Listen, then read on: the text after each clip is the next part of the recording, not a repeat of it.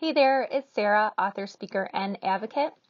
Sometimes we suppress painful memories amid or immediately following trauma. This can be done either subconsciously or consciously. We can opt to divert our attention if we are triggered by something that brings up pain points from the past. Or our brain can just naturally bury memories somewhere in the deep recesses of our mind so we don't have to keep reliving the trauma that we've escaped from. However, it can be especially therapeutic to allow these memories to resurface if our intentions are to go through the healing process. Sustainable healing is sometimes realized through moving from surpassing the past to allowing it to be a part of us still and acknowledging it, but still leaving it in the past. Therapists and counselors can work with clients on exposure therapy.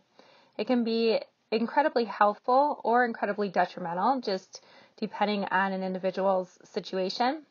It is best for those suffering from PTSD to seek help and work with a professional on this form of treatment. But because self-reflection is also a huge part of the healing process, memories can be accessed in these moments alone if desired. There are certain exercises that have been proven to reinduce these memories in a healthy manner and with accuracy. So what can we do about reintroducing lost memories? It is important to start small and slowly. Don't try to summon a treasure trove of hurtful past moments all at once. Try accessing these instead one at a time and only for a few moments. Sit in them and consider them for exactly what they are. If you are unable to practice this exercise at first, that's okay. Don't beat yourself up over it or rush into anything that you feel uncomfortable with. Also, if you find it too overwhelming or unhelpful, then perhaps you're just not in the right place in your healing process, and you can try it again at another point.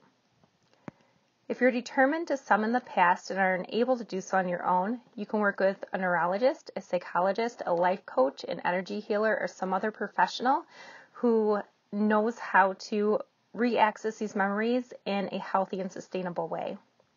You might also consider making changes to your diet or lifestyle. Exercise can help improve cognitive functioning, and so can improving your diet. Remember, your healing journey is your healing journey. Just because something works for someone else doesn't mean that it has to for you, and vice versa. You know you best, so keep moving forward as you see best. Thanks, and hope you have a wonderful week.